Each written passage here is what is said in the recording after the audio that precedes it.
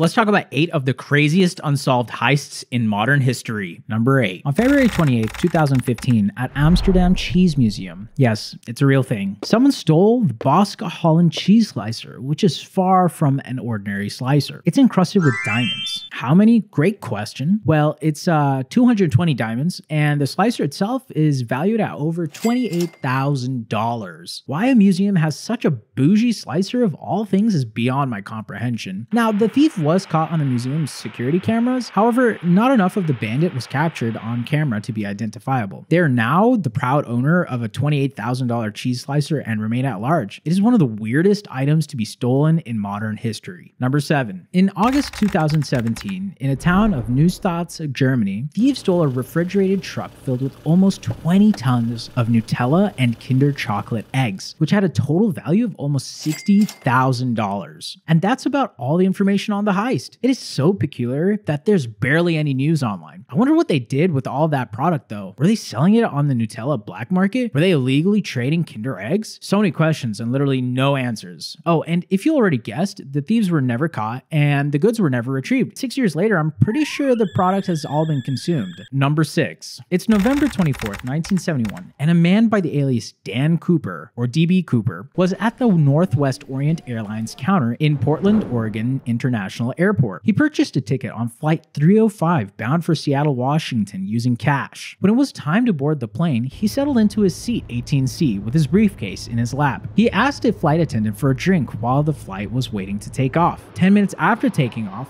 he handed the stewardess a note indicating he had a bomb in his briefcase. To make it more convincing, he told the stewardess to sit next to him, and Dan gave her a sneak peek into the briefcase, where she saw a bundle of wires, red-colored sticks, and a battery. Dan then told her to write down what he said, and afterwards she went to the cockpit and handed the note over to the captain, which demanded they give DB Cooper 4 parachutes and $200,000 in $20 bills specifically. When the flight landed in Seattle, the hijacker exchanged the flight's 36 passengers for the 4 parachutes and $200,000. He then kept several of the flight's crew members as the plane took off for its next stop, Mexico City. Mid-flight, DC figured it was time to dip, so he put on the parachute and jumped out of the back of the airplane with the ransom money, and that's literally all we know about the incident. Yup, the feds opened an investigation immediately, calling it Norjack, but failed to catch the culprit, closing the case 45 years later on July 12, 2016. Number 5. In 2016, there were a series of 3 high-profile cheese thefts that took place in Wisconsin. If you're asking who goes out of their way to steal cheese, well, apparently more people than you'd expect. As it turns out, cheese theft is surprisingly the most common food item to be stolen. Yeah, apparently yearly, around 4% of cheese produced in the world is stolen. And in the US alone, that would equate to roughly 523 million pounds of cheese stolen annually.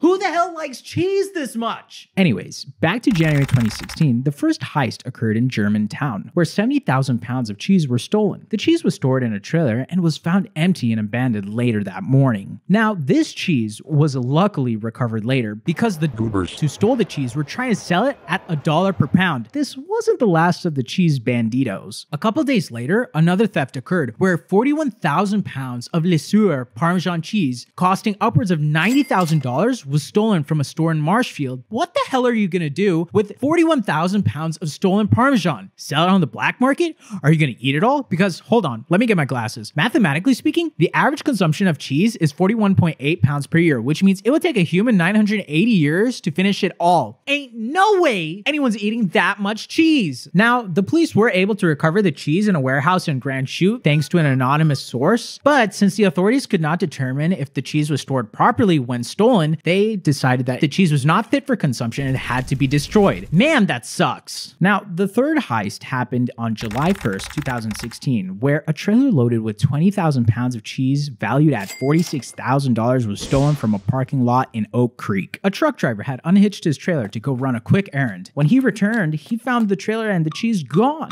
The cheese banditos nor the cheese were recovered yet again. So the total loss of cheese between the last 2 heists was an upwards of $250,000. Number 4. On December 10th, 1968, in Tokyo, Japan, 4 employees of the Kokubunji branch of Nippon Trust Bank were transporting approximately $820,000 in the trunk of their company car. Now, a man posing as a police officer on a motorcycle stopped the bank employees, informing them that their bank manager's house had been destroyed by an explosion and warning them that an explosive device had been planted in their car. He told the employees to get out of the vehicle and then crawled under the car, acting like he was inspecting it for the bomb. He then ignited a flare under the car, freaking out the poor employees who ran, which gave the imposter time to hop in the car and drive away with the money. Man's really pulled off a GTA heist to perfection, because even though it's been half a century, Japanese police have not caught him nor retrieved the money. This man was so slick that the authorities posted 780,000 pictures throughout Japan, had a list of 110,000 suspects, and had 170,000 police participate in the investigation, and yet they still weren't able to catch him. In fact, he was such a smooth operator that in 1988, he was relieved of any civil liability, which meant that he could openly admit to being guilty without fear of arrest or prosecution. But this guy didn't have shit for brains, so of course he's never going to reveal himself, and he is still unknown to this day. Number 3. On March 24th, 1999, it was a rainy night in Sacramento, California, as a Loomis Fargo and Company semi-trailer was driving on I-80 from Sacramento to San Francisco, making a routine run to transport money. The truck's cab was armored while the trailer was not, while carrying 270 pounds of cash worth over $2.3 million,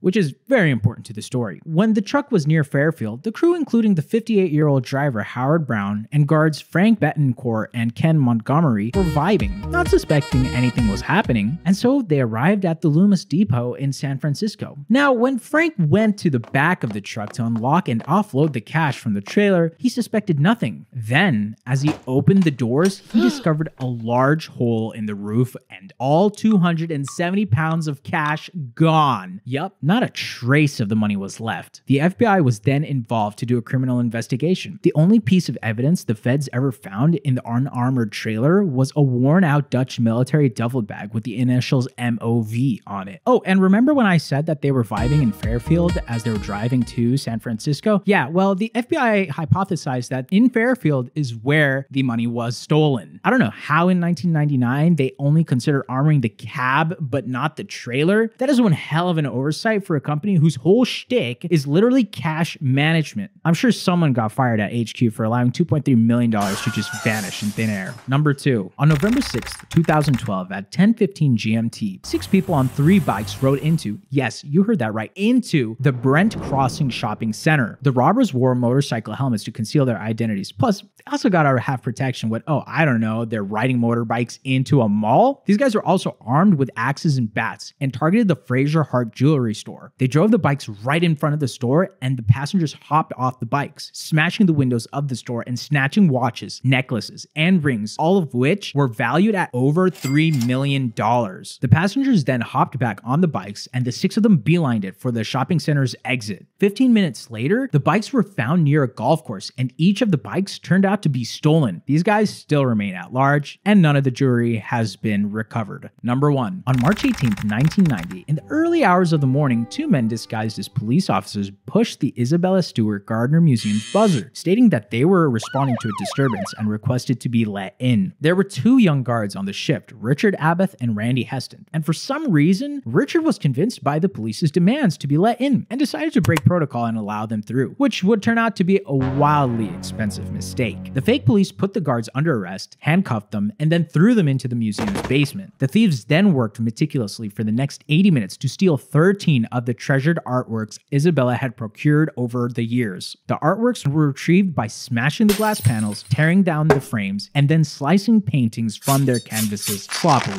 The combined valuation of all the artworks is an estimated worth of $500 million. And all it took were 2 dudes to fool the guards into letting them in.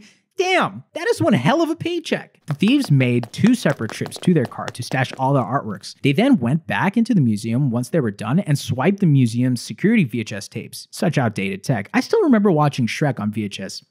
That was good times. Anyways, the thieves vanished, and the empty frames remain hanging in the museum as an homage to the missing works and placeholders for the artwork's return. To this day, the case remains unsolved. No arrests have been made, nor have any of the artworks been recovered.